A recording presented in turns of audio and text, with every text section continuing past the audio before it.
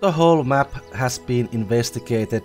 We were here at Ruined Watchtower, and now it is time to visit our Barony again. I don't think we left anything in... Oh, we did.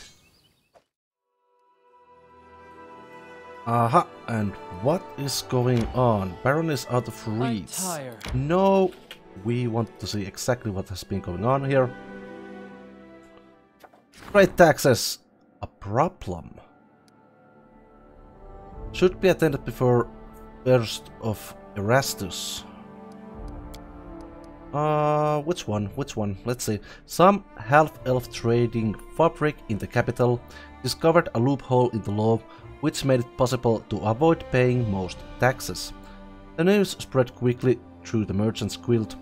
Measures should be taken immediately or the treasury will take a loss. Jubilus aims to cut expenses and spend diligently, and he's sure to let everyone know it too.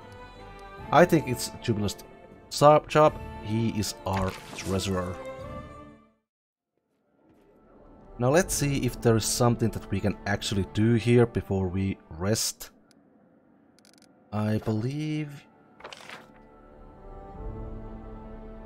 Problem. The Barony managed to preserve and enjoys peace once again. Why are you still here? I don't know. I absolutely do not know why that is still there, but just as well. Regents, advisors. There are no advisors we can point to. Pawn Rapids. Let's see, is there something that we can do here?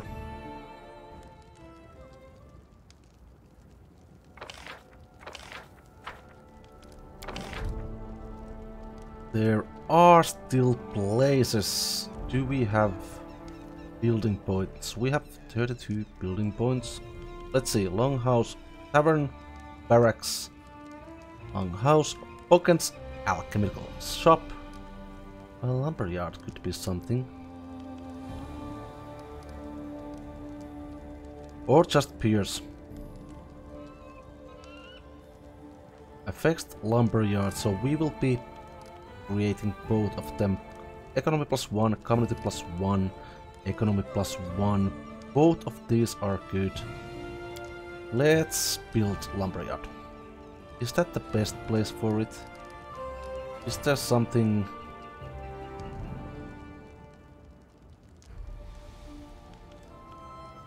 Yeah.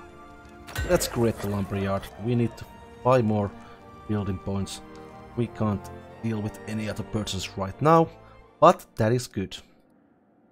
Actually, it is excellent. May we have a moment of respite? Yes, my friends, you may, but before we do that, we have something else to do. More precisely, a few level ups.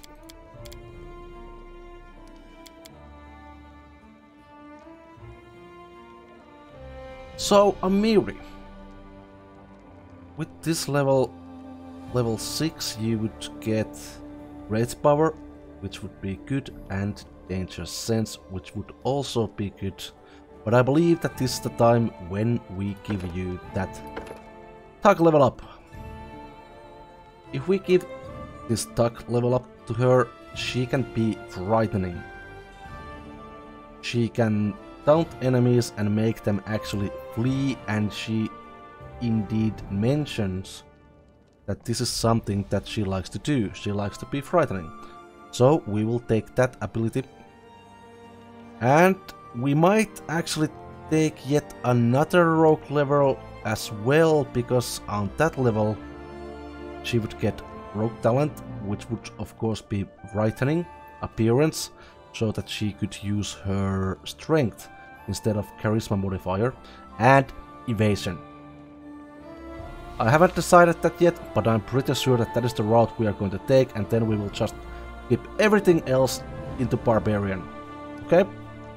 Right. And now we can also increase her skills a bit more. Wait, that is not a brilliant plan.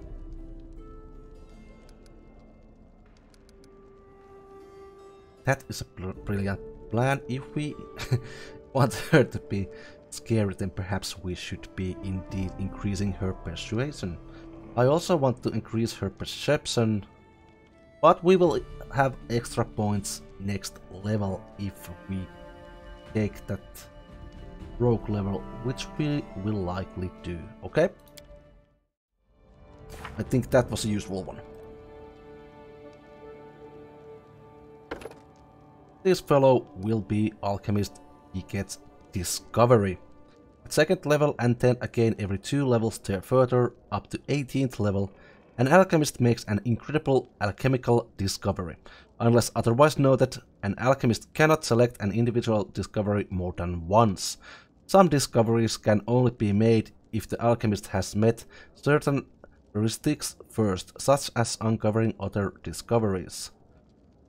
Right, I read that because I believe we haven't visited alchemist skills that much. Because here's a new fellow. Oh, this is going to take a while. This is something that I actually want to use.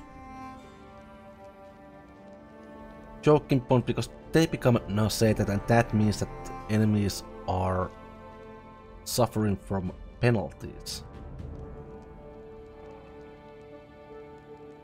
That would be useful as well. Let's take Choking Bomb.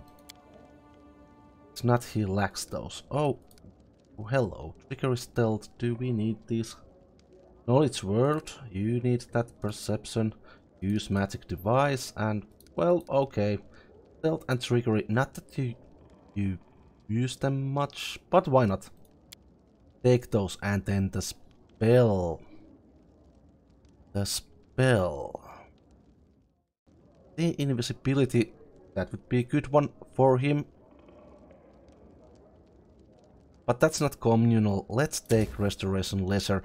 That is never wrong. False Life could be great as well, or Delay Poison, but Tristan has those. Blur could be very good for him. But I think this is on spot. Right? Right. That can never go wrong.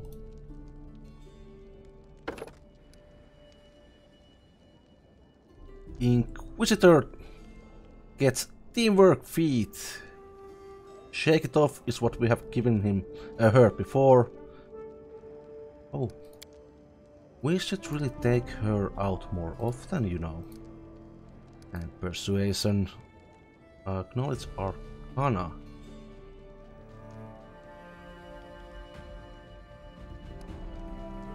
Let's go with this one. Coordinated defense, combat maneuver defense. This could be very good.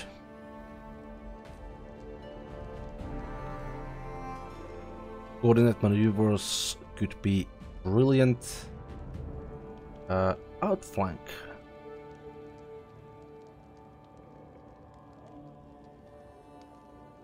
And it will be outflank. Nope, there really is no competition for that, seeing that we have 2 rogues in the party.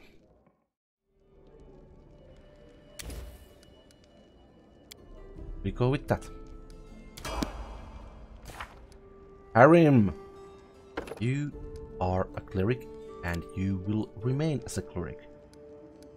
Religion, perception, you really don't need anything else. And then we still have Regongar. Magus, who gets Magus Arcana. And Persuasion, use Magic Device, and... oh, he already have that mobility, so let's give him Athletics. He doesn't want to know, he doesn't need to know. Previously, Arcane Accuracy, 1 point from his Arcane Pool, Swift action, so...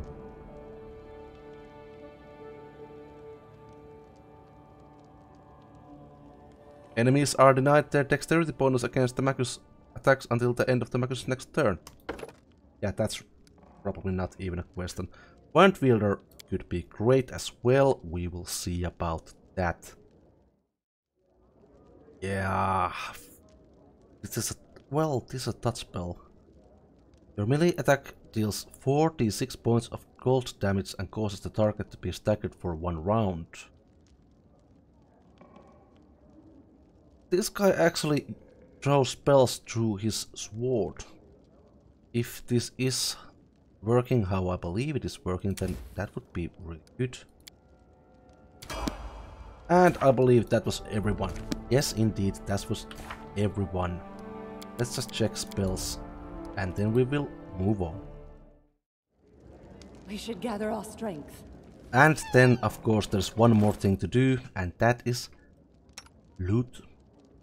Loot. Great sword, hand axe. There it is. Troll Reaper. You will take that without another question. Indeed. Was there something specific I wanted to give you? Oh no. This is what I wanted to give you. Away with that and that instead. And full plate was... Wait a minute.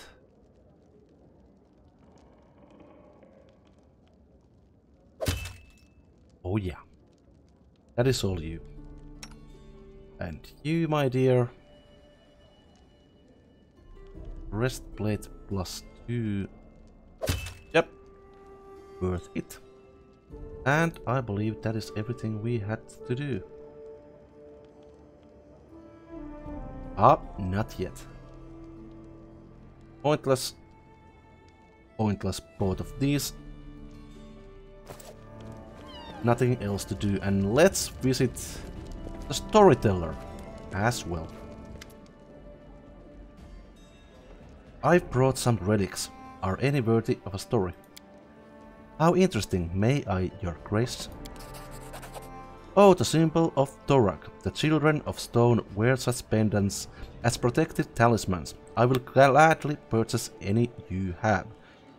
Well, thank you. And what is this?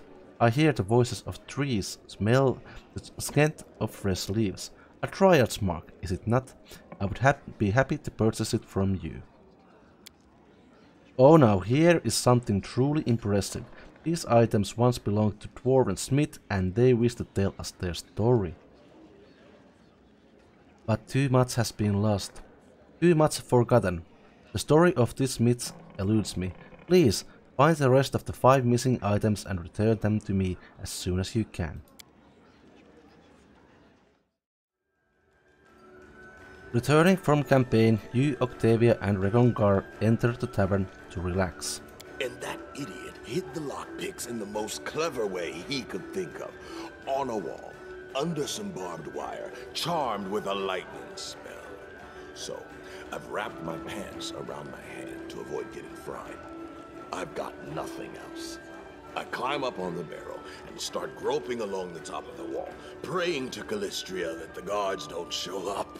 Imagine how that would look, pants off, perched up on a barrel. Yeah, that is an interesting thought, and a very interesting image you put in my head. Oh, Reg, it's so funny when you tell it, but we almost got killed that time. Yeah. But we didn't. We survived. We got out of there, so why not laugh now, huh? Exactly. You're so sweet. You are both sweet. Oh. Octavia hugs both of you. You feel her hand slowly crawling from your shoulder down to your chest. Okay. This is a hard one.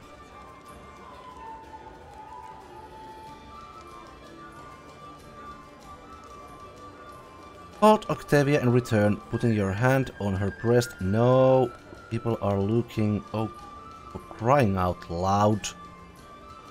So, let them watch. Octavia moves closer to you and her hand slides down onto your thigh. It's getting hot in here. I think you'd better get a room. What about you, Reg? Let's all go together. Okay. No, you birdies have fun without me. I have a date with a barrel of beer today, and it's just getting started. Are you sure? I might, need a lifesaver here. As you wish. Okay, Have fun. we will. And if I'm not back at the morning, please pick me up. Be a good man. Right, Regongar? My pal?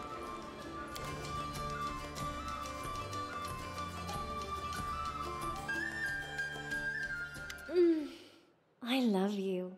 Let's do this more often. Okay.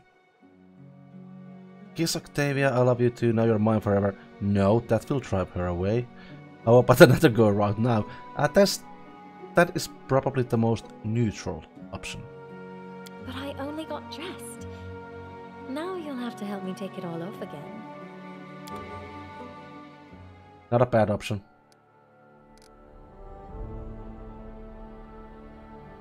All according to plan. Not... Wait, what is that? Okay, excuse me Octavia, but I got... interrupted by something. Meaning loot. Yes, it was nice. Very nice, you know, matters of state and everything like that. I'm still in one piece. I believe I am. She didn't scorch my pants or something. Right. I actually wanted to go and sell some stuff, but hey, that happened. I'm not complaining.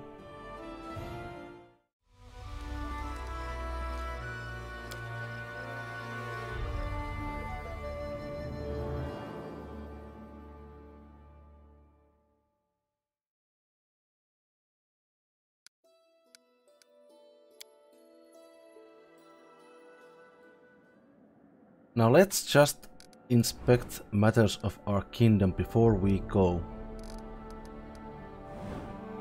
Fawn Rapids, we needed to build something there, and that was Pierce, I believe. Okay, and that would cost us some EP. Okay, how much do I need? 18.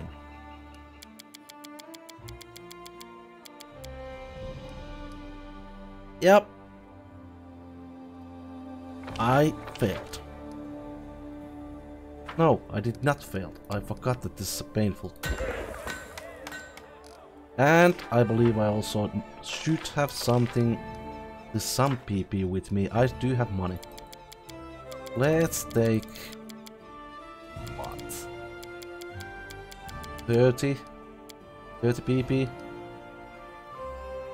with us. Let's do that.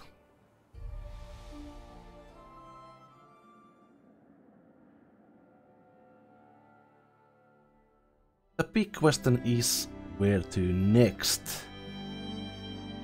Kobold Trail. Remote place known for numerous kobold trails, there's a chance that trolls have decided to use the scary little creatures' bats, and tracks leading to a troll lair have been found in the hills. We should gather our strength. We will rest right on top of this place. Ekin, can you smile at all? Try it. It's easy. I can smile. I just don't see a reason.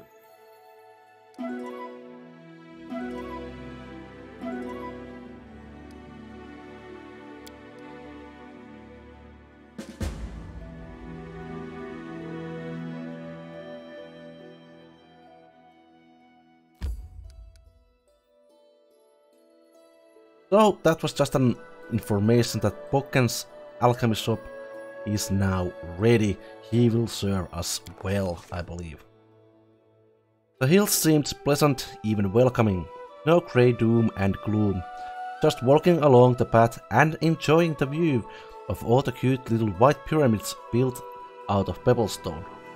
Or wait, was it pebblestone? Horror of horrors! What I mistook for pebbles were polished bones.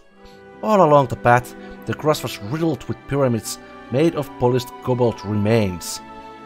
It got us to thinking, is it wise to follow such a grim path, the way marked by death itself? This is Lindsay talking. Defying all danger, we followed the path. Failed. Brilliant. I don't know how long, but we lost the trail and began wandering aimlessly. I blamed those cryptic pyramids. I think they dampened our spirits. It took a few hours for us to find the path again and make it to the mountain river crossing. Well, bridge may be a bit generous. It was actually just a long branch, about as thick as an arm, spanning from one bank to the other. It may have been enough for a kobold to cross, since we could see another of those small bone pyramids on the far side, but it didn't look nearly strong enough for our party to cross. Before deciding how to proceed, we carefully examined the river. We quickly discovered that the river was quite deep. I plunged my arm shoulder deep into the water and couldn't even feel the bed. It was fast too. The current pulled a dried leaf off my sleeve and it was gone from my sight in a blink. And it was cold, very, very cold. Frankly, none of us were interested in taking a swim. We carefully examined the branch that would help us cross the river. The branch did have one thing going for it. Though being so thick, it happened to be quite sturdy. But that didn't make a flimsy crossing any less slippery or challenging to anyone daring to set foot on it. I wonder how many kobolds have slipped on the wet bark and found a watery grave in the ice-cold river. Precautions were definitely in order. We readied a rope to ensure the daredevil's safety. Foresight has always been among our esteemed Baron's strongest virtues. Thank you. With the practiced motions and of a seasoned adventurer, he pulled a length of rope out of his pack and prepared it to be tied around the waist of whoever would prove brave enough to step on the branch and attempt to cross the river. That would at least help reduce the risk of drowning. Choose character, and I believe that is me. Me, myself, and I. Xavier was unperturbed by the thin branch and the speed current. After the deep breath, our volunteers set forth along the precarious crossing, one step then another. A few feet crossed with no trouble, and I started to think that maybe things would go fine. That's when the branch jerked and what started to shake. It was rolling over. With no time to think, all Xavier could do was Mobility 15, jump to the other side. And he succeeded gracefully. Oh, the lengths will go into our efforts to keep our pride untarnished and our pants dry. One incredible jump and Xavier was on the other bank. Xavier took a moment to catch his breath and turned his attention back to the crossing. As soon as the rope was securely fixed on both banks, the branch didn't seem as much as a death trap as it had before.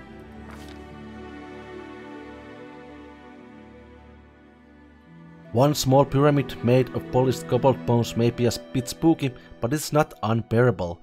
But how about thousands? We found ourselves looking over a proper kobold graveyard, each little pyramid a mark of a kobold's death, and that mark made out of their own remains. Yeesh! The real enigma, though, waited in the heart of the burial ground. The centipede was made by the hundreds, maybe even thousands of polished bones, all put together to form the head of an enormous dragon. Imagine it, these small, nonsensical reptiles somehow managed to create a sculpture both fearsome and magnificent. Such might, and yet such frailty as well. If a single bone were to be removed from the foundation, this beautiful statue would crumble to dust. And I even spotted one such flimsy bone. Regardless, we'd come face to face with irrefutable proof. The kobolds, for better or worse, were changing. This news had no impact on our search for the trolls though. The land was clearly sacred to the kobolds and it seemed unlikely they would bring their new friends here. But how would the Baron deal with the structure we found in this realm? The Baron deemed it proper to respect the kobold shrine. Following my advice, the Baron adjusted the dangerously loose bone in the hope of reinforcing the remarkable composition. His grace was standing to leave when a glint from Kraken's jaw drew his attention. Carefully reaching inside, the Baron pulled out what seemed to be a dirty stone. Beneath an outer layer of clay, we found a large, cut emerald. It seemed the kobold spirits decided to grant us a gift. Stowing the offering in his bag, the Baron turned and left. We dutifully followed our leader, and soon the bizarre kobold burial ground was far behind us. Kobold camp. Okay, that's just too interesting.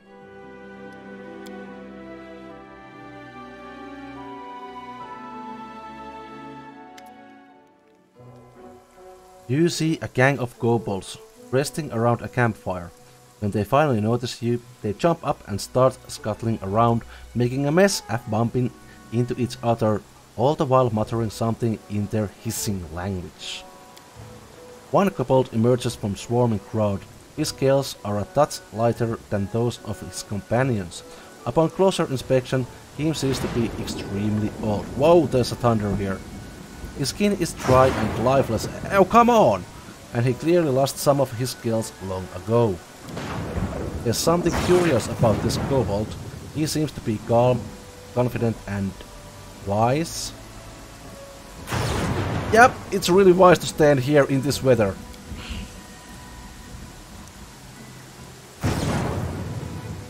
Slash. Greetings, he says, addressing you and sticking out his hand. Greetings. Yep. Ah, say so cute, Octavia exclaims, clasping her hands together. May I keep one? Hey, keep one. I don't care. Shake the kobold's hand. Greetings. You shake the old kobold's hand. It's slimy and cold. He continues to stare, his eyes still yellow and emotionless. Kobolds, humans, laugh, the old kobold says. You guys are crazy standing out here in this weather. Laugh, laugh. Ooh. Ah, it seems he's in love with you. In the way that you are. No. Tartuk King shirts. Yep, Tartuccio.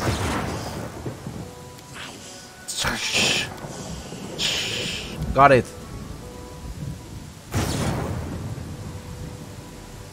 Okay. Tartuk, what a familiar name. Tell me, do you know the story of the shoe-scale kobold tribe? Shoe-scale, bad, not friend. Alright, let's get this sorted out. All the kobolds are staring at you now. No blinking or movement among them. It's starting to get uncomfortable. You don't say? Tartuk, Rollschlaf. Sure, Tartuk. Kobold.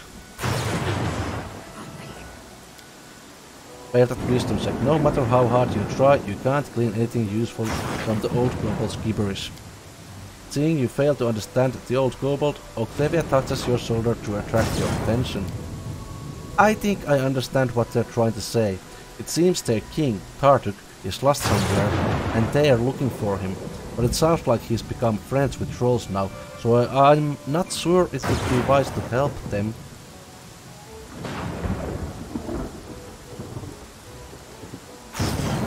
Why are you looking for Tartuk? King! Tartuk Trosh! Kobold laugh! Neutral good. I'm no friend to trolls. I kill them and anyone who helps them. You should return from where you came for your own sake. Tartuk King love. Humans kobold love. He speaks quickly, raising his hand before him as though shielding himself from attack. We're not going to attack you.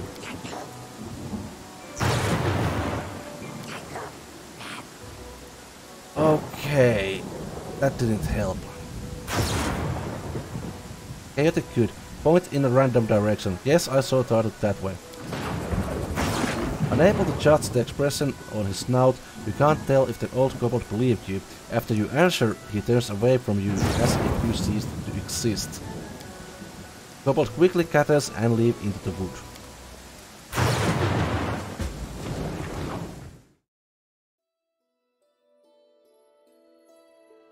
Dwarven Ruins versus Row Clearing. Let's move toward the clearing. I'm up! Time to search for the spot to rest.